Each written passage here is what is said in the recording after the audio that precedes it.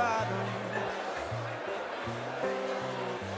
Want you to carry me to shore.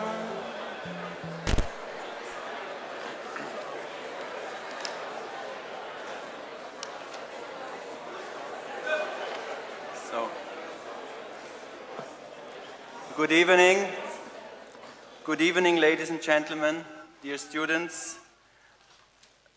Welcome to today's event, organized by the Department of Economics, and special welcome to our president, of the University of Zurich. Welcome to the members of the board of the University Council, members of the Cantonal Council, and also members of the executive board of the University of Zurich. I don't know how to get off the music.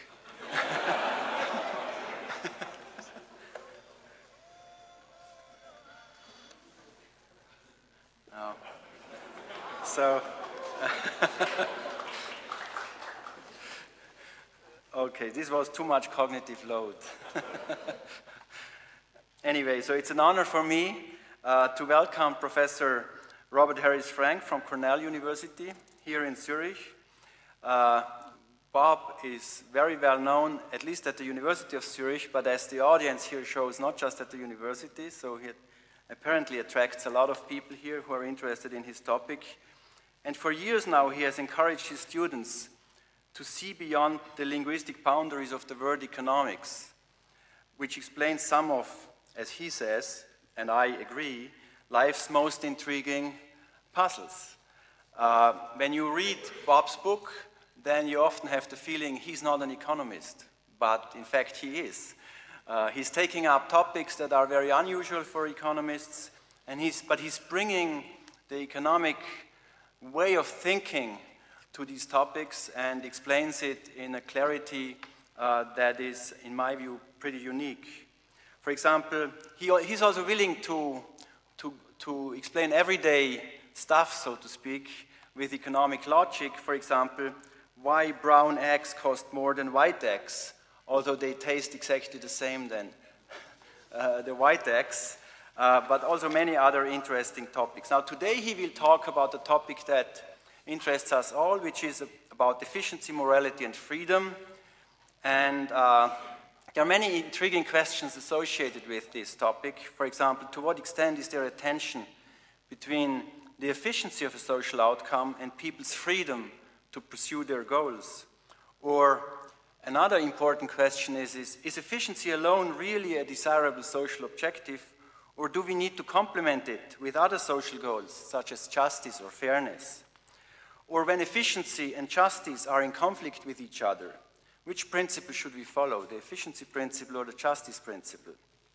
Or another question he may touch on this evening is, when we look at rising inequality, in particular in the US, is this large inequality really the price we have to pay for an efficient society? Or can we put forward other arguments? These are deep questions that interest us a lot, and we are eager to hear what you have to say. Now, before I introduce him personally, let me say that his speech will be filmed, so those people who don't want to be on the movie, they have to sit outside, okay? I mean, on the side, okay? Just that I have said it so that you are not surprised when you see yourself at YouTube. Anyway, Professor Frank, Bob is a professor of management and a professor of economics at the Johnson Graduate School of Management at Cornell University. And apart from being a regular monthly contributor to the Economic View at the New York Times, I really encourage you to read what he has to say there. I like it a lot to read them. He has also written numerous articles in the best scholarly journals, and also as well as in leading opinion magazines. And among other things, Bob is the author of several best-selling books. And for example, the #1 Sunday Times bestseller, The Economic Naturalist, Why Economics Explains Almost Everything. And in this book, he tackles questions like, why do female models earn so much more than male models? you wouldn't think that an economist has much to say on that. Or why are child safety seats required in cars but not in aeroplanes? Think about it. I mean, isn't it a puzzle? Or why are whales but not chicken in danger of extinction?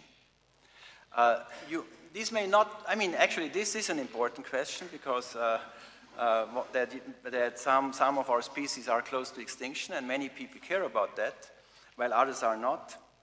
But he has also written books that really shaped, for example, my view of the world to some extent.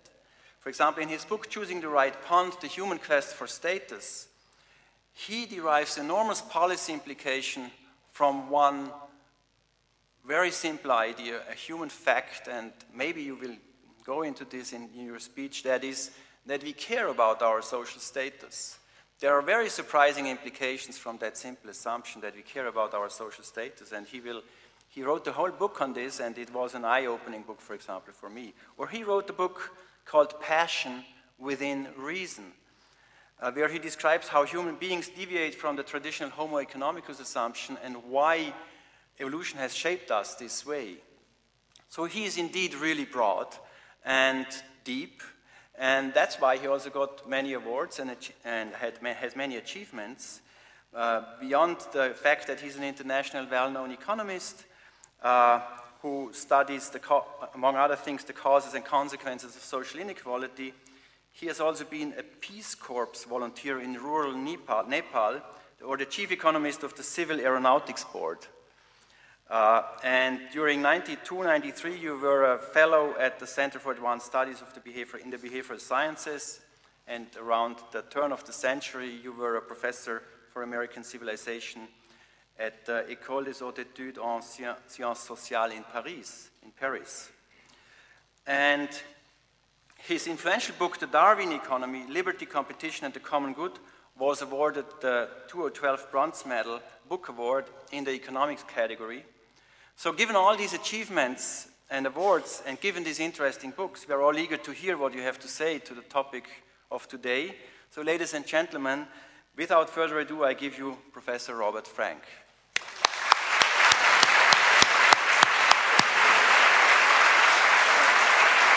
Thanks so much, I'm really generous.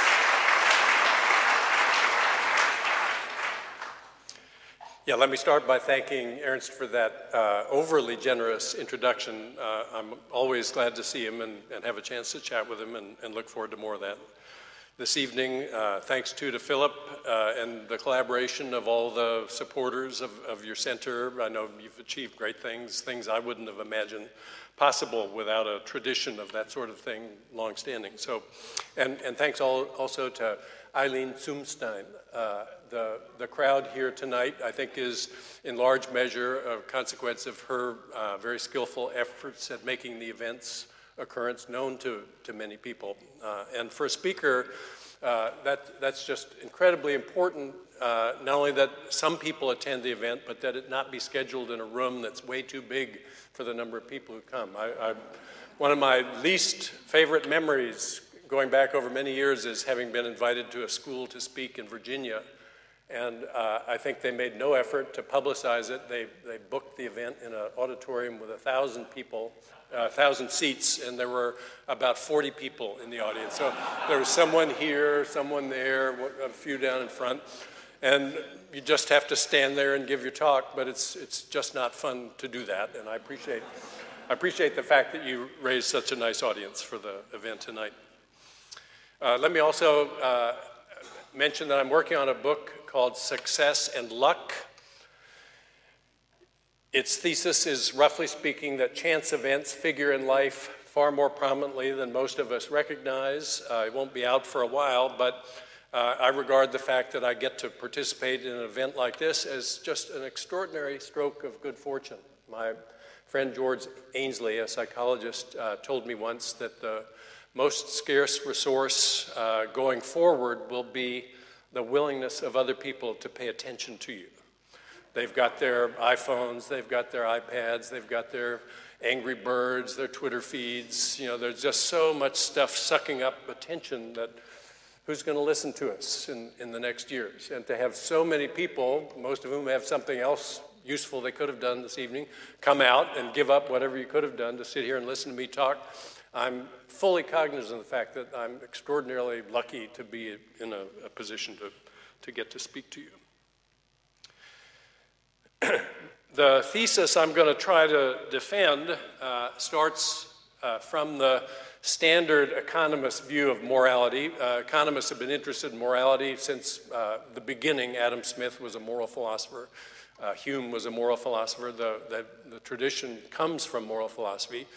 And they didn't have these terms then, but these men were not, and they were mostly men, were not deontologists. They weren't people who thought you had to follow some arbitrary set of rules handed down from who knows where.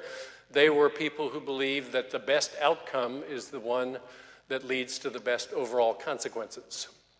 And that doesn't sound controversial, but the deontologists get red in the face when they hear somebody try to defend that claim. Still, I think it's a defensible claim, and many interesting ideas flow from it in any event. So if you don't like consequentialism, I'll ask you to park your objections at the door momentarily and just listen to what the arguments are that emerge from consequentialist thinking.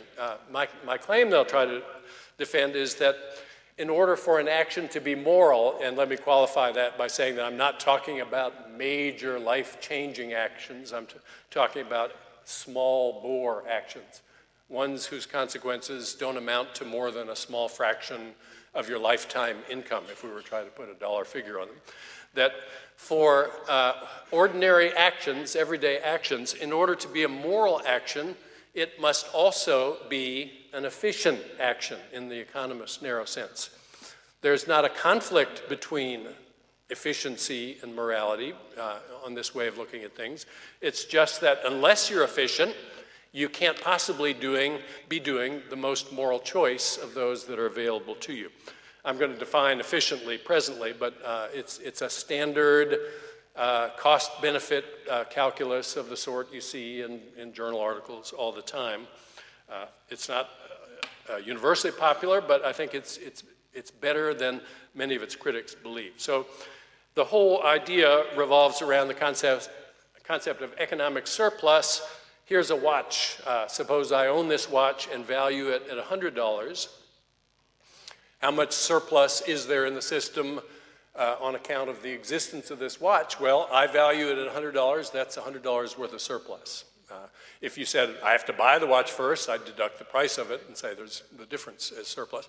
Now you come along and you value the watch at $200. If I sell it to you for $180, I thought about converting all these numbers into francs, but then Roberto told me the franc and the dollar were about the same, so I didn't bother to do that. So if you want to think francs, that's fine. It's the same, apparently. So I sell it to you for $180. You valued it at $200. You've gained $80 worth of surplus that you didn't have before. I got $180 for... Excuse me, I sell it to you for $180, you valued it at $200, you've gained $20 worth of surplus that you didn't have before. I valued the watch at $100, I sold it to you for $180, and now I'm $80 more surplus than before. Total surplus, $200, but unless the watch ends up in the hands of the person that values it most highly, we haven't maximized the total possible surplus. That's just a simple starting point for the discussion. So what is economic efficiency, as I'm using the term? It just means maximum economic surplus. That's all it means. You have to understand that when we're talking about the things that get counted up in surplus, it includes everything.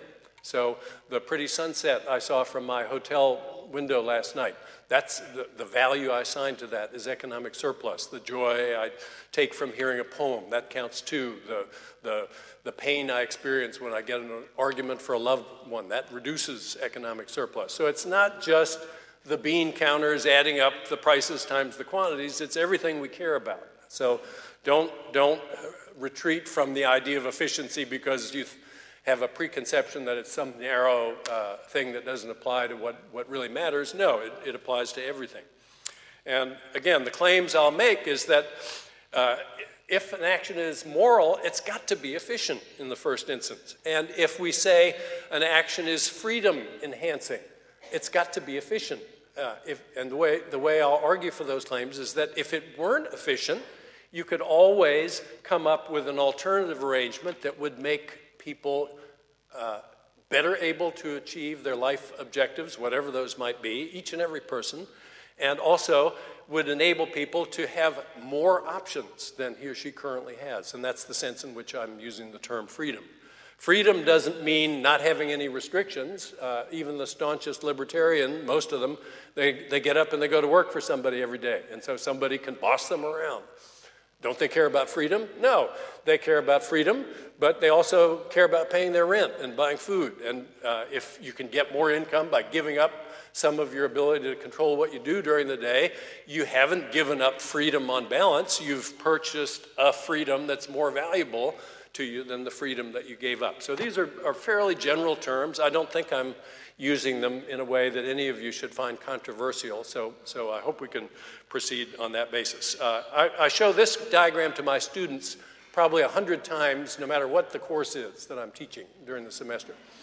So there's situation A on the left. That's inefficient. The size of the pie, as measured by its diameter, is total economic surplus. Maybe the area of the pie would be a more precise way to say it. And it doesn't matter who gets which part of the pie. Let's say there's somebody who gets the blue slice and somebody gets the pink slice. If the pie isn't efficient, if you haven't maximized economic surplus, that means just by definition, no hocus pocus, that means you could make the pie bigger. So you could move from situation A to situation B. That's just a definition of efficiency. The things we care about, the benefits minus the costs in situation A, add up to a bigger number than the things we care about, benefits minus costs in situation A. And here's a theorem, I guess you could call it, although it probably doesn't deserve to be dignified with any fancy name.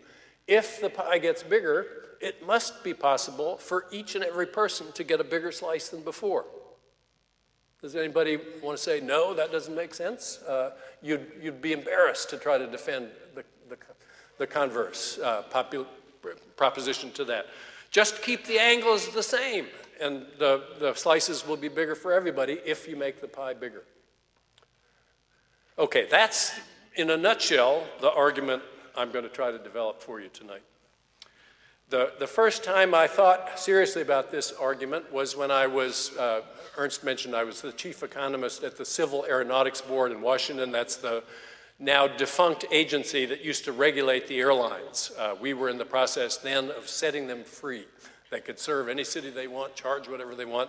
It's worked out in a kind of a mixed way. Not everybody's happy about the new air system, but if you're poor, probably you like the new air system. You can fly now instead of taking a bus at roughly the same cost, controlling for the cost. So what they traditionally did at that time was if there were an overbooked flight, and everybody's in favor of the logic of letting airlines overbook, because if they can't overbook, the people don't show up for the flight, and then the flight goes out with a lot of empty seats, they can keep fares lower on average by overbooking. So we let them overbook, but then inevitably, you can't predict exactly how many tickets it's safe to sell. More people show up than there are seats on the plane.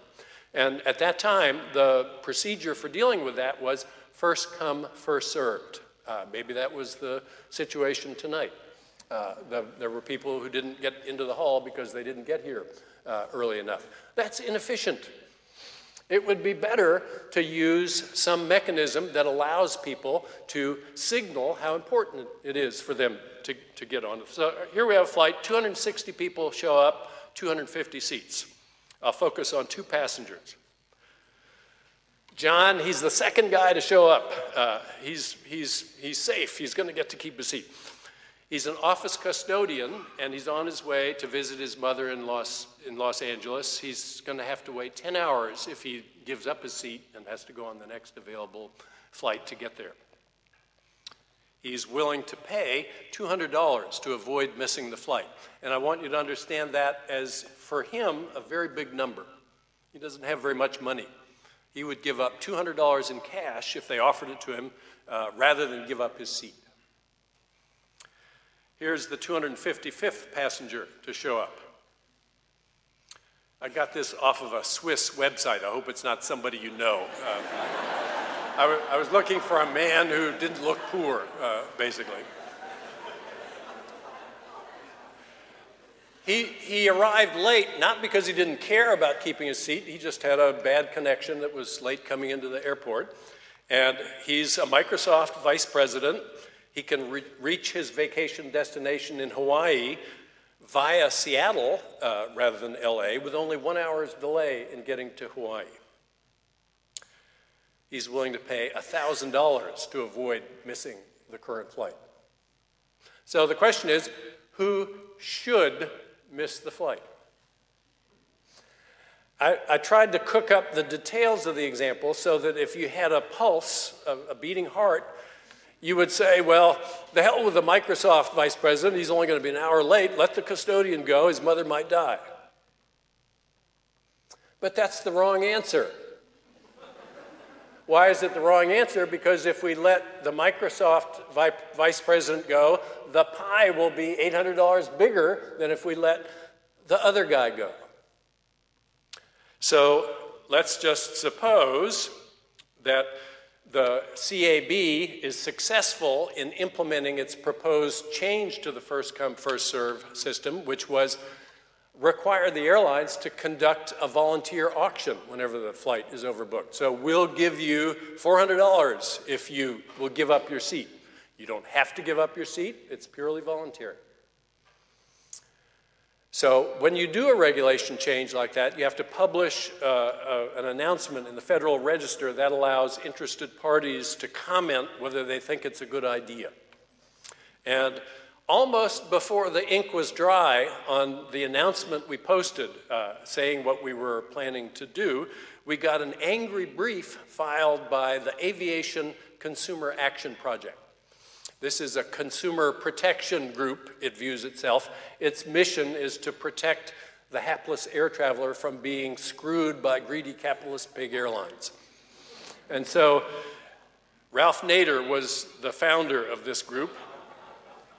Their objection, in essence, was, here we'll have yet another domain where the poor people have the hard lifting to do and the rich get to go merrily on their way. And some people on the Civil Aeronautics Board said, yeah, we shouldn't do this. And I said, wait a minute, think about what you're saying. Imagine that we approve this regulation and they're conducting the auction. We'll give 300, if we get enough volunteers, 350, blah, blah, blah. Then they get up to 400 and finally they get enough volunteers. So John, who was willing to give up his seat for $200, now gets a payment of $400 for agreeing to wait for the next available flight. And up comes Ralph Nader waving a court injunction and says, stop this process. You're depriving the poor of the right to be treated on equal terms with the rich. And John asks, plausibly, how are you helping me here exactly? I volunteered to give up my seat for a payment of $400. I would have been willing to give it up for a payment of $201. I'm going to get $200 beyond my reservation price for giving up the seat. I got many pressing needs to attend to. One of them is to see my mother before she dies, but I've also got kids, so I can't afford braces for my daughter. I've got all sorts of other things that I'm worried about. Probably my mother's going to hang on for another few days. I'm willing to take a risk in order to get that money. So would it be the right position for a government agency to say, we need to protect this man from making a decision he'll regret forever? He's too stupid to sort this out on his own. He'll take the money and go buy firewater and come to ruin. If it were a life-threatening condition for him, maybe we would say that. No, you can't work in the radiation spill.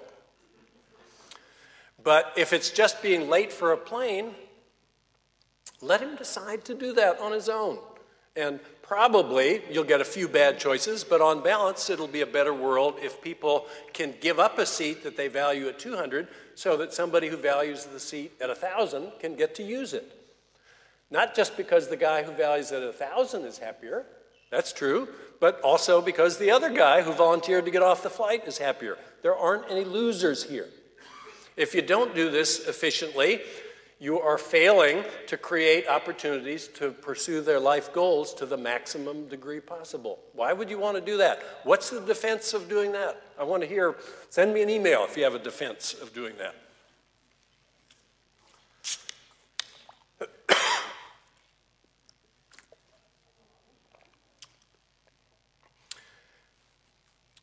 I know Ernst has used my textbook. I also have an introductory textbook that I co-wrote with Ben Bernanke. We've done a lot of research on the introductory course. The short summary of it is no one learns anything in it. There are hundreds of thousands of hours spent on it, and yet when we give students tests that probe their knowledge of basic economic principles 6 months after they took an introductory course, they don't score any better than people who never took the course at all. We ought to be ashamed of ourselves. And I think the main reason for this is that we think we need to show them everything. We throw hundreds of ideas at them every hour, and by the end of the term, they've seen thousands of ideas. It's just too much to sort out. The brain has a built-in algorithm. If you don't hear it multiple times, don't pay any attention to it. That's a sanity-preserving step. There are terabytes of information that bombard you every day. Most of them aren't relevant. And when you start to hear something 2 or 3 times, then you say, maybe this is important for me. You start to lay down brain circuits for dealing with that in a more efficient way.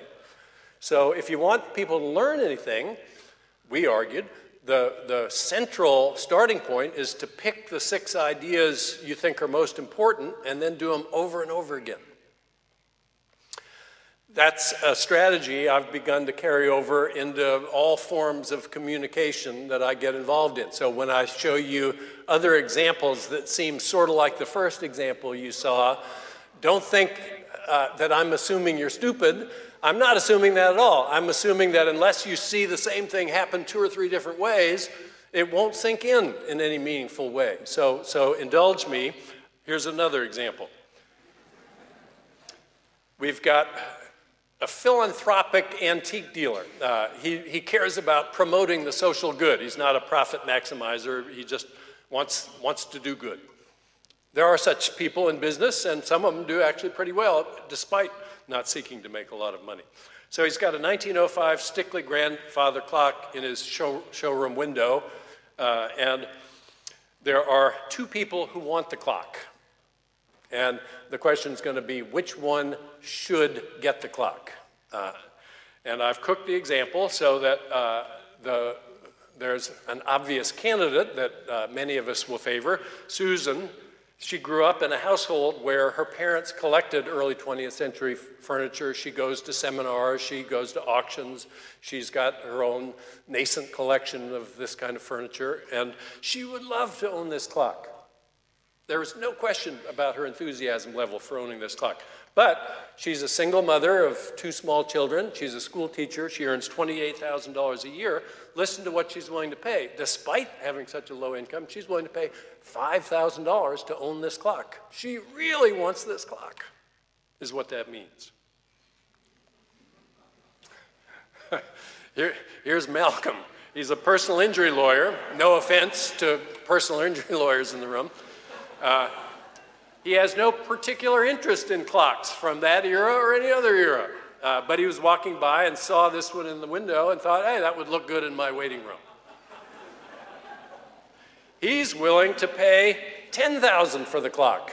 He earns $950,000 a year. That's why he's willing to pay $10,000 for this clock. Not because he likes it. It's just that that's what he's willing to pay for it.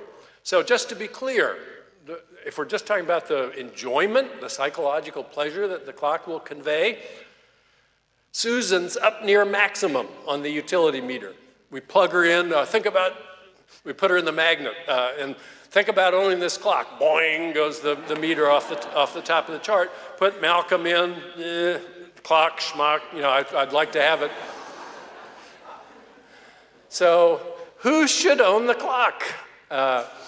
You gotta want Susan to own the clock, it feels like to me. I tried to make you want Susan to own the clock, but she shouldn't own the clock. Here's the attraction of willingness to pay. Yes, of course, Susan would enjoy the clock more than Malcolm. That's the built-in foundation of the example, but, and I put this in caps because this is the key point, she has relatively low income. That means she also cares more than Malcolm does about everything else that you might be able to buy with $1. He's already met all of his urgent needs. He doesn't need anything else. So $5,000 for a clock, what's the difference? You know, just some charity will get less money when he dies. It's not an important sacrifice for him to pay that much for a clock. She pays $5,000 for a clock.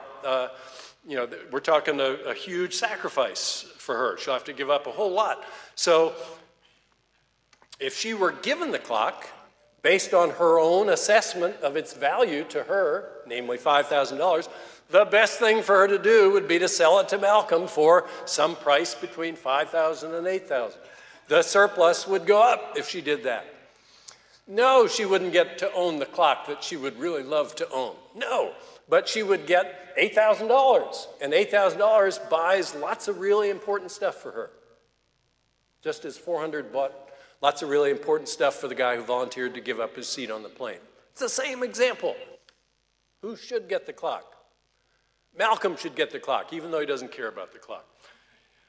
Many presidential orders in the US have urged department heads to do weighted cost-benefit analysis. The objection to cost-benefit analysis, it gives too much weight to people who have a lot of money. People like Malcolm, for whom $1 doesn't count. So of course, their benefits are going to be inflated when you do a cost-benefit analysis.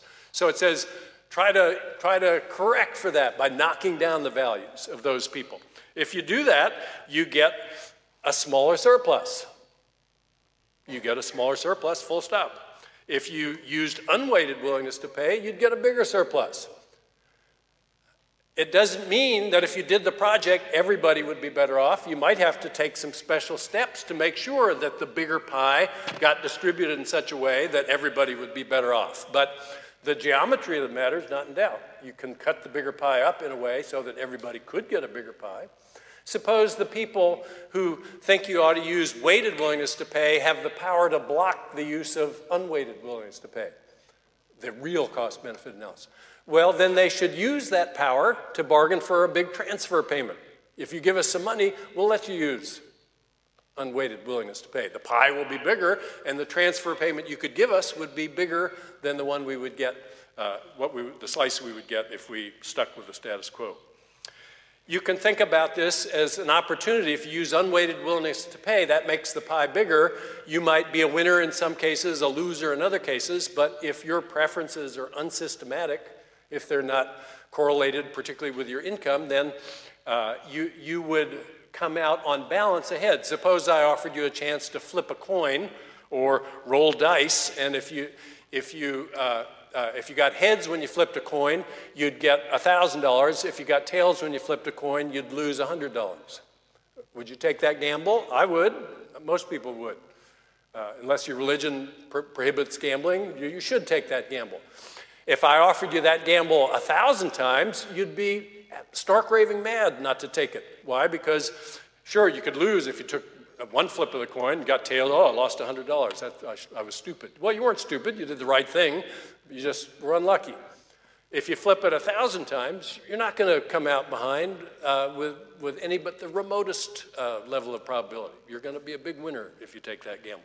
So using cost-benefit with analysis with unweighted willingness to pay is taking a chance to make the pie bigger 1,000 different ways. We have policy decisions involving these kinds of issues, and you're going to come out ahead if you do that compared to if you use any other decision metric. Again, having more surplus just means, by definition, being able to do more of what you want to do. So that's more or less my case for efficiency. If you don't like my case for efficiency, you won't like my case for freedom either, probably. But I'm going to try to develop that at this point. So again, I'll use a simple example. I've got Ted and Bill. They're thinking of living together and sharing a 2-bedroom apartment, which they can rent for $500 a month. That's one option. There are compromises when you live with someone else, or there can be.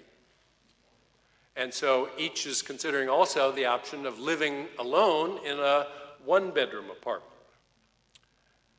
To rent that would cost $300 a month. So again, $500 a month for two of you, or $300 a month each. You're going to be paying in total $100 a month more if you live separately than if you live together.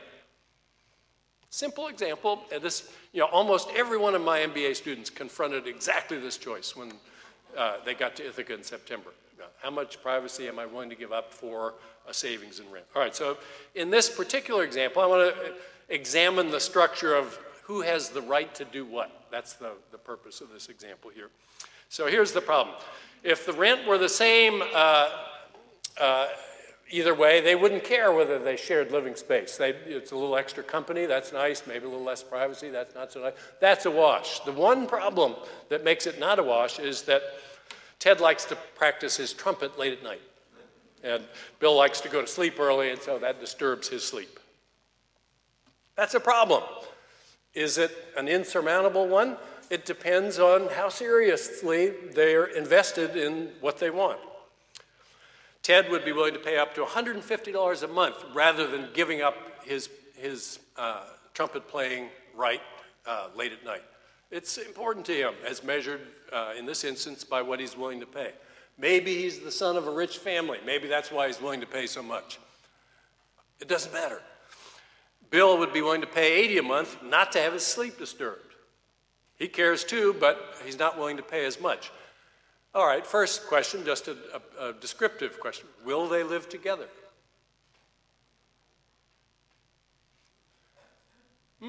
Most of my students, when they see a question like this for the first time, say, no, it wouldn't pay for them to live together. Why do they say no? They say if they live together, well, the rent would be $250 each, and Bill is going to suffer $80 a month of nuisance from listening to the trumpet, and that puts him at a higher rent than he would if he'd lived on his own for $300 a month in a one-bedroom apartment. But that's not the right way to think about it. Think about the relevant economic surplus total. So what's the benefit of living together, and what's the cost of living together? The benefit of living together is very simple to calculate here. It's the $100 a month that you save in rent. Does anybody think it's a different number? There isn't any other number you can find that would answer that question, at least not one that I can think of. What's the least costly accommodation to the trumpet problem? We have two ways we might solve it if we wanted to solve it. Bill could either put up with it, that's a solution, or we could say to Ted, stop playing the trumpet at night. Those are the only two solutions if they live together. They've got to pick one of them. So look, the cost to Ted of stopping playing is $150. Why impose a loss of $150 on him rather than a loss of $80 on Bill? Just say, suck it up, Bill. Listen to the trumpet late at night. It's going to cost you $80. Well, I'm not willing to do it then. Wait a minute. There's some surplus to be gained here. Can't we cut the pie up in a way that would make everyone better off? It's got to be possible. We know because there is an additional $20 a month in surplus generated if they live together. They save $100 in rent. That's not the gain in surplus. But they have a problem, which is Bill's got to listen to the trumpet, but that problem costs only $80. So the surplus gain, $20. So let's share that surplus equally among them by charging each of them rent that's $10 less than the maximum they'd be willing to pay to enter this arrangement, and that means Ted pays $290. He doesn't give anything up by moving in with Bill. He gets to play his trumpet late at night. What's the sacrifice? There was no other problem. He's paying $290. He would have had to pay $300, so he's better off by $10. Bill, he's going to pay $210. $90 off the rent that he would pay in the one-bedroom apartment, but he gets such a big reduction because he's got to listen to this damn trumpet at night. That's the compensation for him. So if you can negotiate and make transfers, it's got to be that the best solution must be the efficient solution. How could it not be the efficient solution if you could make everybody better off by moving from inefficient to efficient? Now, you see very different perspectives on rights in the philosophical literature. The very first sentence in Robert Nozick's Anarchy, State, and Utopia is, people have rights. Well, of course they have rights, but that's not interesting. What do they have the rights to do exactly? If Ted has the right to play the trumpet late at night, Bill doesn't have the right to go to bed early and go to sleep. So which right should we defend in a case like that? Should you be free to yell fire in a crowded theater? You say to the judge, I get lots of utility from yelling fire in a crowded theater. We don't normally allow that because it's thought that the costs of defending the right to say fire in a crowded theater vastly outweigh any possible benefits that somebody would get from saying it. So the economist's perspective on rights, and the one that I embrace completely and wholeheartedly, I trace to Ronald Coase. People who use the first edition of my textbook in microeconomics will remember that my chapter on Coase began with a sentence something like, one of the biggest injustices in economics has been the failure of the Nobel Prize Committee to give Ronald Coase the Nobel Prize. This was in 1990. In 1991, he got the Nobel Prize. But I was critical of the Nobel Committee because they waited until Coase was 81 years old to give him the Nobel Prize. You don't get it after you die. There have been lots of people who should have got it who didn't get it because the committee didn't act in time. They also waited way too long for Tom Schelling, who got it in 2006. He was 85 or 86 by that time. Two people vastly more important as thinkers than many of the earlier recipients of the prize, if you let me offer my humble opinion on that question. So I was delighted in the next edition to acknowledge that, yes, he had won the Nobel Prize. As it turned out, they would have had 23 more chances to give him the Nobel Prize. He lived to be almost 103 when he died last year. He was 102 plus. So his point was that without transactions costs, parties will negotiate efficient solutions to externalities on their own.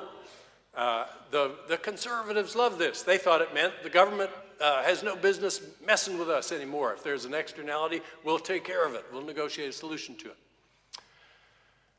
The main thrust of his work was very different from that. It was that often it's not practical to negotiate solutions. There are thousands of people involved in many externalities. How can I negotiate a carbon treaty with the people in this room, never mind all the people for whom it would be important to have one as signatories on a treaty like that? So in those cases, often government is the best vehicle to do what we can't do privately through negotiation on our own. And the deep insight from Coase, in my opinion, is that when we think about the law, we should think about it being shaped to mimic the kinds of agreements that you and I would have reached if it had been practical for us to negotiate with one another. So, do you have the right to block my view? In San Francisco, you can't negotiate about that. It's too complicated, too many practical difficulties. And so the law has a lot of texture in it that says whether you can block someone's view. It's very strict in San Francisco, where the views are spectacular and really worth a lot to protect. In Kansas City, the law is pretty silent on whether you can block someone's view. Take my view, please. It's not something that's highly contentious in Kansas City. So once you're armed with this view, you can sort of look at how the law evolves. It evolves, really, I think, once you start framing it this way, in a way that moves gradually and imperfectly toward more efficient solutions of these externality type problems. So here's John Stuart Mill. Sometimes it's the best possible solution for the law to say you can't cause harm to others. The situation with the apartment was, I designed that example as a microcosm of what we face as a society at large. We might not be able to negotiate individual solutions to a noise problem like that, and so we would have to say who on average can better adapt to the noise problem. Is it the listener? Can he put earplugs in? Or is it the guy who's making the noise? Maybe he could move somewhere else where the noise wouldn't bother anyone. And that's the way the noise laws do seem to be crafted. So I always get a lot of pushback from my libertarian friends when I tell them I think of myself as a libertarian. And they say, how could somebody who favors such an expansive role for government as I do be a libertarian? And so here's John Stuart Mill, the passage from On Liberty that I really resonated with when I read it in high school. The sole end for which mankind are warranted, individually or collectively, in interfering with the liberty of action of any of their number is self-protection. That's the only purpose for which power can rightfully be exercised over any member of a civilized community against his will. That's to prevent him from harming others. His own good, either physical or moral, is not sufficient warrant. He cannot rightfully be compelled to do or forbear because it would be better for him to do so, because it will make him happier, or because in the opinion of others to do so would be wise or even right. The only part of the conduct of anyone for which he is amenable to society is that which concerns others. In the part which merely concerns himself, his independence is of right absolute. Over himself, over his own body and mind, the individual is sovereign. I totally buy that argument. There are interesting challenges to that argument, and I think interesting debates are possible about this conception, but I think most of us who are academics, we chose this room because, as one of my friends who was an academic said, the best part of my job is that no one's the boss of me, and I'm not the boss of anyone else. We don't want to be messed with. We don't want people telling us what we have to do or can't do. And so I really like John Stuart Mill's proposal, and I think it's possible, and here's the interesting claim to me. I think that on any meaningful understanding of the term harm to others, the institutions and practices of the modern welfare state are not only consistent with Mill's harm principle, they're absolutely required by it. We have to regulate in many of the ways we do, or else we would be permitting undue harm to others. Let me give an example due to Tom Schelling that I think makes the essence of the point that many people seem confused about in freedom arguments. So Schelling wanted to know, why do hockey players vote in secret ballots for helmet rules even though they choose not to wear helmets when there is no rule? So if helmets are so great, he asked, why don't you just wear a helmet? Why do you need a rule? And his answer was that by taking your helmet off, you get a competitive advantage. You can see better, you can hear better. And so if I take my helmet off, and my teammates do too, we're more likely to win the game. And any competitive athlete will tell you that even a small increase in the probability of winning now trumps any concerns about what might happen down the road. But no one should think that if we take our helmets off, the other side's going to be unresponsive to that. They're going to take their helmets off too. And so the equilibrium in that case is everybody skates without a helmet. Again, we have a level playing field or level ice, and nobody gains a competitive advantage. Everybody is at more serious risk of head injury. But the only way you can get a different outcome is to have a rule requiring helmets. So think about what that does to the naive concept of freedom. Think of someone like Robert Nozick said, the helmet rule robs players of their liberty to choose for themselves whether to wear helmets. Of course it does that. That's the whole point of the helmet rule. They know that if they have the freedom to choose individually, they'll end up with wearing no helmets and they're more likely to get injured, and they'll get nothing of a positive advantage in the process. So you can't just post a sign in the locker room saying caution, skating without a helmet could be dangerous. That won't have any effect. You got to require them to wear helmets. Now, it's not a government in this case, so he would probably say, well, okay, I'll form my own league if I don't want to wear helmets. But there are some things that you can't do unless you have a government to do them. So I think it's a very simple extension from this example to the question of safety regulation. Every society regulates safety. Milton Friedman and others, George Stigler, complained bitterly that this robs individuals to strike whatever bargain they saw fit with their employers about how to trade off safety and wages. If the employer doesn't have to pay for safety devices in the workplace, he can pay me a higher wage. If I'm willing to take the risk, why should the government tell me, no, I can't do that? The employer's willing to do it, I'm willing to do it. Who's harmed by that? And if the answer were that no one's harmed by that, I would say, have at it. You know, that's totally a compelling argument. But others are harmed when I take a riskier job at higher pay. Why do workers do that? Well, they want to buy additional things. One of the very most important things they want to buy, if they're young workers with kids, is they want to send their kids to a better school. Does anyone not know that the concept of a good school is a relative concept? It's a school that's better than the other schools.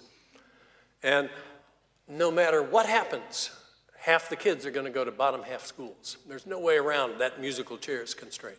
So if I sell my safety and I get a higher wage and I use the money to bid for a house in a better school district, I put pressure on you to do likewise. And so you do it and others do it. And what do we succeed in doing in the end? We succeed in bidding up the prices of the houses in the best school districts. Still, half our kids go to bottom half schools, the same as before. But can I individually escape from the dilemma I face? There's no way I can make any other choice. I've got to accept the risk in order to send my kids to the best school I can. And so we regulate safety. We say, no, you can't take any more risks than a certain amount. We do it clumsily. We do it imperfectly. There are better ways to do it than the ways we do it. But I think if we don't understand why we do it and we keep arguing about whether we should do it, we won't make progress on that front. Once you understand incentives, there are many, many better ways to regulate safety than the ones we use. But you've got to understand why we do it before you're steered to those solutions. Now, I promised Ernst I would say something about inequality, which has been a subject of great interest to me lately. The discussion that we've had about inequality in most circles, in the US in particular, has been couched mainly in moral terms. It's immoral that some have such vast excess while others don't even have the basics. It's unconscionable, the distribution of income. Very little progress gets made in debates involving that language. Conservatives have their conception of fairness, liberals have theirs, and there doesn't seem to be much movement toward common ground in those discussions.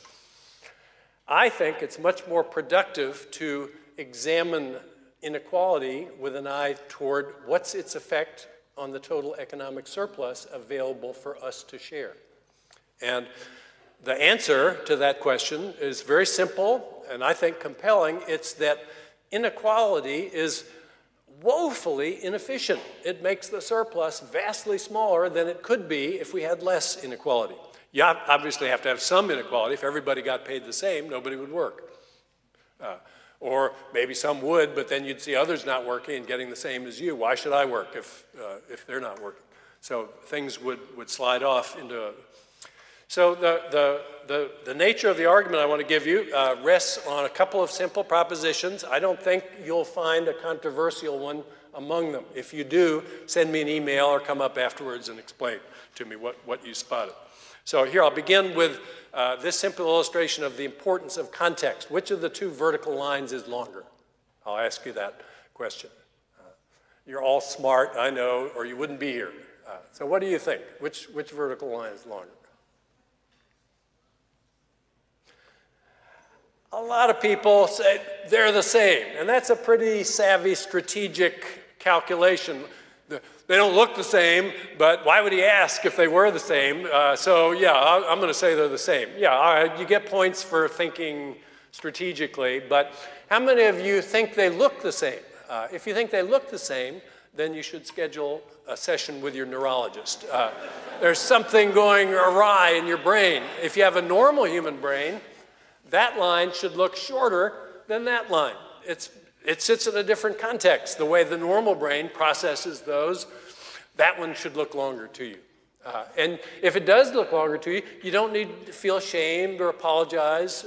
You're normal. That's totally okay to feel that way. Context matters for everything. Are we almost there yet? It depends what fraction of the distance we got to cover, the answer to that question. Is my house okay? I lived in a house like this in Nepal when I was a Peace Corps volunteer long ago. It had 2 rooms, it had no electricity, no plumbing, And when it rained hard at the beginning of the monsoon, the roof would leak a lot before the straw swelled to keep the rain out. Never for a moment did that house seem unsatisfactory to me when I was living in it for those 2 years. I used to have colleagues over frequently, and it was fine as a place to live. It was a nicer house, I'm going to say, than 3/4 of the houses that the other high school teachers at my school lived in. If I lived in a house like that in Ithaca, New York, my kids wouldn't have wanted their friends to see where we lived. They would have been ashamed. And it's not because they're bad kids. They have good values, in my opinion. They got to be adults without getting corrupted by the material culture that you see corrupting some people. They have very good values, but they would have been ashamed. And I would be ashamed to have somebody see that I lived in a house like that in Ithaca, because that house is not okay in Ithaca. It's a loud statement that you screwed up. You know, you didn't do what normal people are expected to do in that context. There's my house in Ithaca, New York. If my friends in Nepal would see that house, they would think I had completely taken leave of my senses. Why would anybody need such a grand house, they would wonder. How come there's so many bathrooms? Is there a problem? They would want to know. But you wouldn't think that if you saw my house. None of my friends think that when they see it. They have bigger houses than we have, many of them. And so context is everything when you're thinking about, well, what's normal here? What does somebody like me need? Look, everybody knows the pattern. The income gains in the first 3 decades after World War II, 3% a year for rich, middle, and income and poor people alike, very balanced growth. Ever since then, all the income gains have gone to the top. The top quintile got most of the gains. Within the top quintile, same pattern, the top 5% got most. Within the top 5%, it's the top 1%. Cut it up more finely. We've done that in some arenas now. It's the top 1/10 of 1% that have captured most of the gains. So what's happening? The people at the top are spending more money on everything. And I think many people make a mistake when they wag their fingers at them, shame, shame, you're buying frivolous things. They don't understand that all context is, in a meaningful sense, local. Rich people travel in a different circle from non-rich people. And what's a normal size boat or house or party for a rich person is just not the same as for a poor person. So I think if you are scolding the rich for spending on nice things, then you're making the same move as my Nepali friends would make when they say you don't need such a big house. Well, in a way I don't, but I do in another way. So what's happening? The rich are buying bigger houses, vastly bigger houses, not just marginally bigger houses, but vastly bigger ones. And the middle class isn't angry about it. You cannot find an angry middle class voter who wants to castigate the rich for all the fancy stuff they buy. They love pictures of it. Maybe they think their kids will be rich someday. They won't, but in most cases. But the middle class isn't angry about this. Where it has an effect on the middle class is through a very indirect chain of events. The people just below the top travel in the same circles as the people at the top. And so now the people at the top, they have their daughter's wedding reception in their home. It used to be in a country club or some private facility that they'd rent. Now they have it at home. They have a ballroom in their home. They could do that. So people just below the top, they need to build bigger so they can have their daughter's wedding reception at home too. That's the custom. And people just below them, there are these overlapping social circles. Now it's dinner parties for 36 are the custom. Our dining room won't hold 36. We need bigger. So they build bigger. And the cascade goes all the way down the income ladder. So now the median new house built in the US has about 50% more square feet than its counterpart from 1970. And the median earner doesn't have any more money in real terms. So how does the median earner buy the median house? And why should he buy the median house if it's so much bigger and more expensive? If he doesn't buy the median house, his kids are going to go to a bad school. That's why he needs to buy it. Other people are buying bigger. I got to buy bigger too, therefore. So in counties, we have county data on this. Some counties have rapid inequality growth, others not so much. Where the inequality grew the most in counties, we saw the biggest increases in symptoms of financial distress. The marriage counselors say always the couples who come to see them list among their problems financial difficulties. It's almost never that they talk to a couple who's not in some financial bind. So the divorce rates rose more in the counties where inequalities measures rose more. Long commute times. Another measure you can take if you can't make ends meet is to move farther from the center where land is cheaper. We were talking about that over lunch today. If you move farther from the center, that means, in many cases, an hour-long commute by car, which is a horrible thing to endure. You don't endure that unless you have to endure that. The bankruptcy rates went up more in the counties where inequality grew more. So long commutes, divorce rates, bankruptcy, all those went up. I constructed this measure, the toil index. How much must the median wage earner work each month before he earns enough to pay the rent on the median priced house in the area? When inequality was not rising in the 50s through the 70s, 40 hours was enough to get you the median-sized house. But look how fast that started rising once inequality started rising. It's now over 100 hours a month you have to work just to earn enough to pay the rent on the median price house. The average American wedding in 1980 cost $11,000. Now it costs $30,000. No one thinks that the people getting married today are happier because they're spending more. Why are they spending more? Because there's been an expenditure cascade on weddings. The millionaires are spending, or the billionaires are spending millions on weddings and 16-year-old birthday parties for their kids. The people in the suburbs, in the middle class, now they're spending tens of thousands of dollars on those events, much more than they used to. This is waste. You'd rather not build a bigger mansion if you didn't have to, but you don't want people saying, well, his company must have fallen on hard times. Why is he living in such a small 40,000 square foot house? And so people keep pace because it's expected but if they could all scale back, if the answer to the question were in this envelope, I'd bet my entire retirement account that it would say the rich would be happier if their mansions were smaller by 10%. You don't need as much of a staff. There aren't as many people stealing things from you. There aren't so many people to train and worry about writing books about you when they leave your employ. Why do they need such big ones? Because other people have big ones. And when everybody builds bigger, it's just like we all stood up to see better. Nobody saw any better than before. Pure waste, pure shrinkage of economic surplus. A lot of dollars spent on those things, no gain in true value that people experience. There are lots of things we could spend that money on that would deliver value. I'll say more in a minute. We could steer these same dollars in a very different direction with a one-line change in the tax system. I've called for a long time now for us to abandon the income tax, the progressive income tax, and in its place adopt a progressive consumption tax. You report your income to the tax authorities just like you do now, then you report how much you saved this year. We do that in the US for retirement accounts already, so we know how to do that.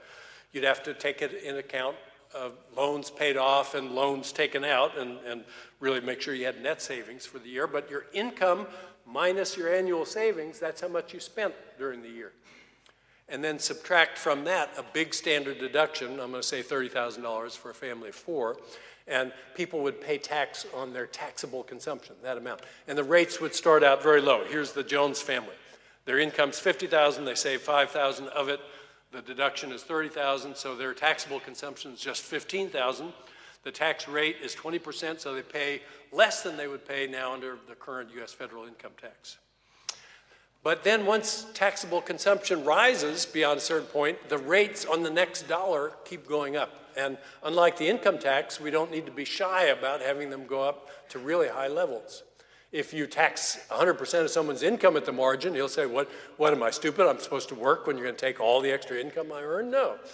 But if you say the next dollar you spend, we're going to tax by $1, that doesn't change things that dramatically. If you earn $2, you can still spend an extra $1. So what we know is that the rich respond to price incentives just like anyone else, even when they don't have to.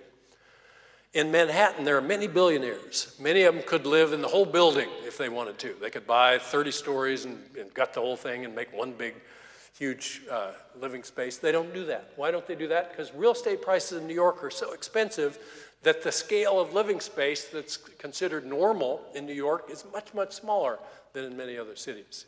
So a billionaire in New York will live in much smaller living space than a billionaire in Dallas or a billionaire in Seattle or some other city where the real estate. So the rich will respond to this incentive, and they'll build smaller additions to their mansions than they were planning to. Let's say they were planning to build a $2 million addition onto their mansion. Oh, call the architect. They're going to tax me 100% on that. It'll cost us $4 million. Have them scale it back. So we build a $1 million addition. And here's the fiscal magic in my proposal. We all build $1 million additions rather than $2 million additions. The tax brings it up to $2 million, so we're spending the same as before. Since it's relative addition size that matters beyond some point, we're no less happier than before. I think more happy because of the lower hassle factor. And the government gets all that revenue that it can use to provide other aspects of our experience that would be valuable to us in a way that building a bigger mansion across the board is not valuable to us. So let's imagine two parallel universes, and I'll quit with this. In one, we have the US system with low marginal income tax rates. In that system, people buy the most expensive car on the market. I'm not going to say the most, but one. So let's suppose that's the Ferrari F12 Brillante, $333,000. If we had a progressive consumption tax, I'm going to, just for purposes of discussion, say that these same people would say, oh, government's really hammering me. I'm going to buy the Porsche 911 Turbo. I'll endure that hardship to escape the consumption tax. Well, here's the thing. Once you've spent $150,000 on a car, it has all the engineering and design features that affect performance significantly built into it already. To get any more than that, it's really expensive. We're talking diminishing returns with a vengeance here. If the Ferrari is better, it's not that much better. It's a tiny little bit better. And so, yes, the rich would spend less. The government would get a big bundle of tax revenue, so there'd be 100% tax on the $150,000. The rich, under the income tax system, pay nothing extra in tax when they buy the $330,000 Brillante. And because the government has no money, because we're slashing government expenditure at every direction, we now have in the US a $3.6 trillion infrastructure backlog. Roads collapsing, bridges collapsing, schools with leaking roofs. So here's the thought experiment that I'll leave you with. Who's happier?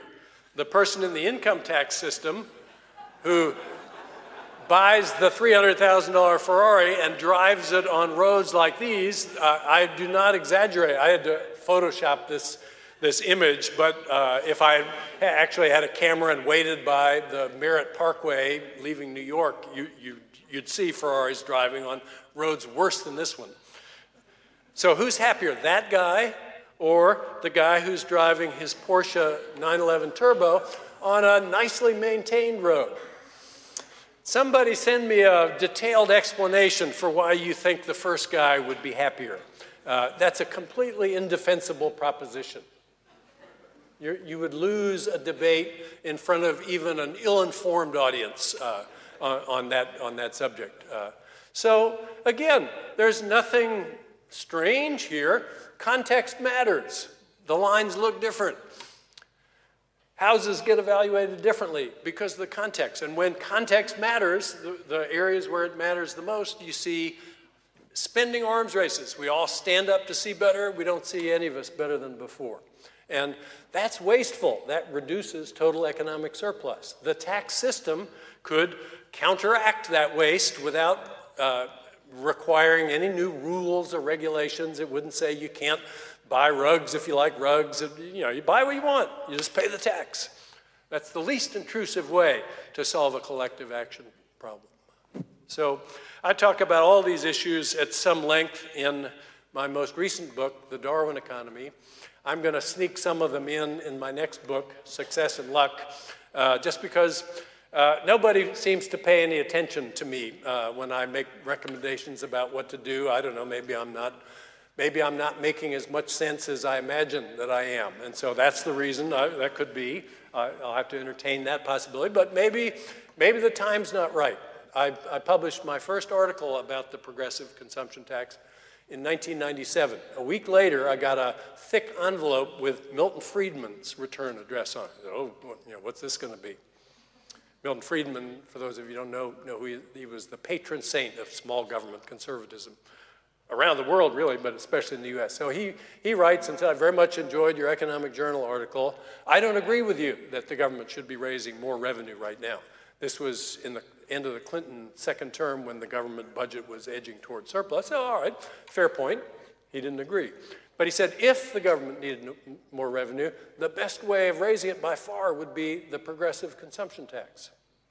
And he sent, the reason it was a thick envelope was it had a reprint of his 1943 American Economic Review article in which he had advocated the progressive consumption tax as the best way to pay for World War II.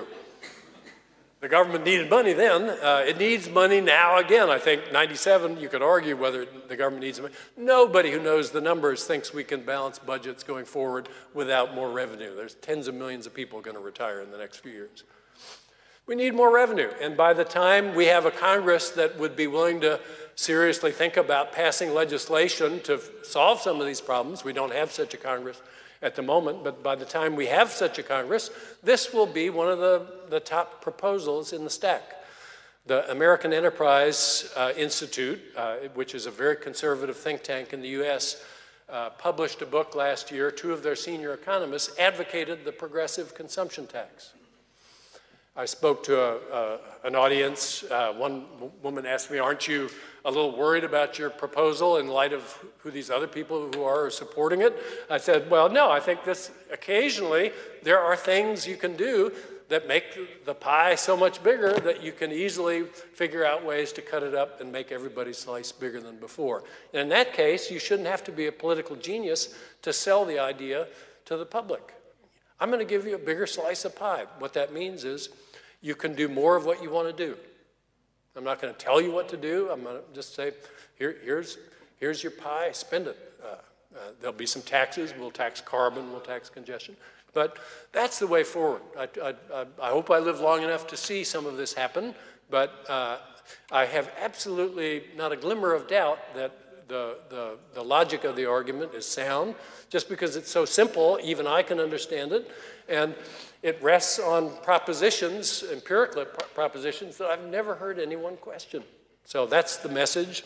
Again, I'm fortunate indeed to get a chance to speak to such a grand audience as this. I'm aware of being fortunate, and I'm thankful for it, and I savor the moment. So if we have time for questions, I'd be glad to take some. But again, thank you for your kind attention.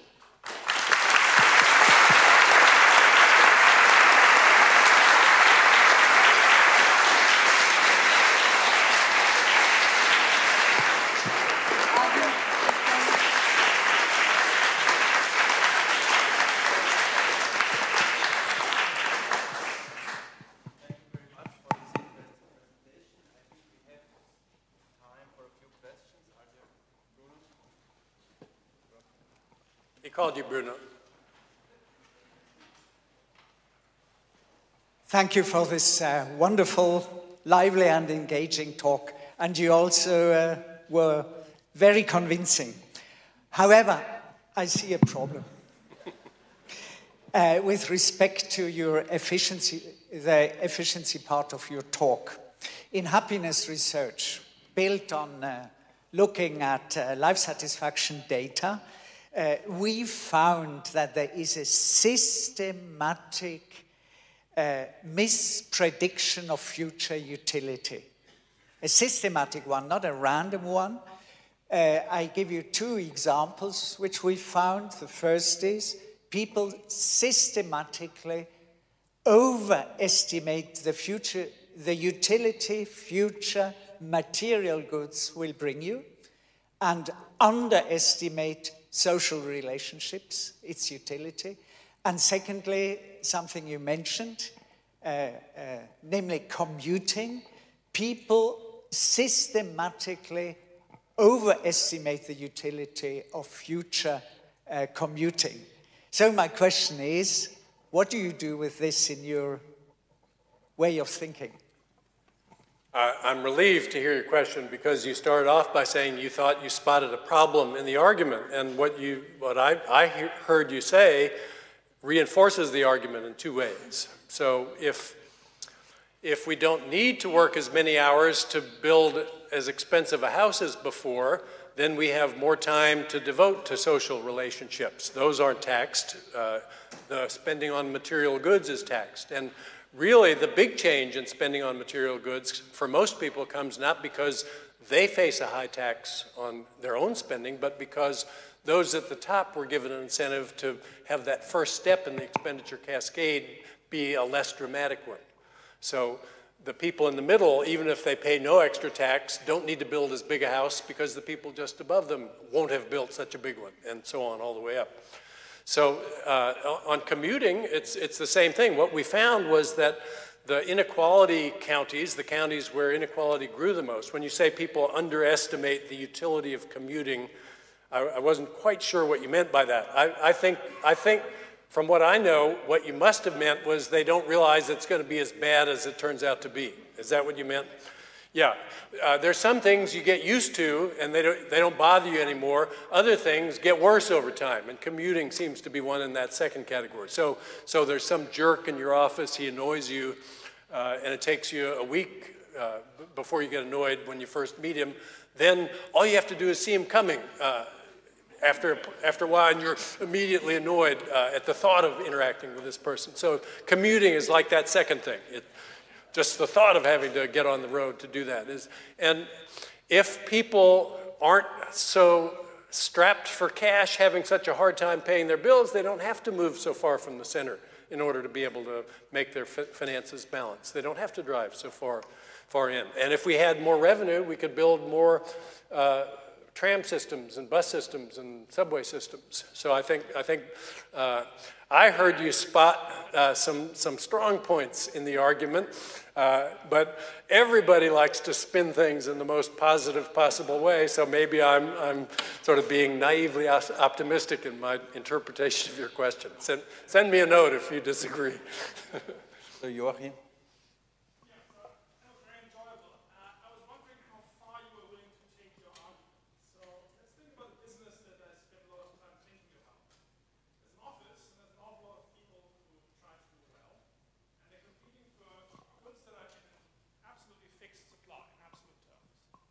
Journal space, and it's called jobs at good universities. Yes. And all of us spend untold numbers of hours trying to get that extra robustness check working, pleasing an editor, and so on.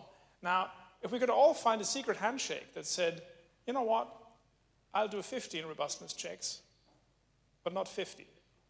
I will write an 80-page submission, but not a 120-page submission to your journal. Yeah.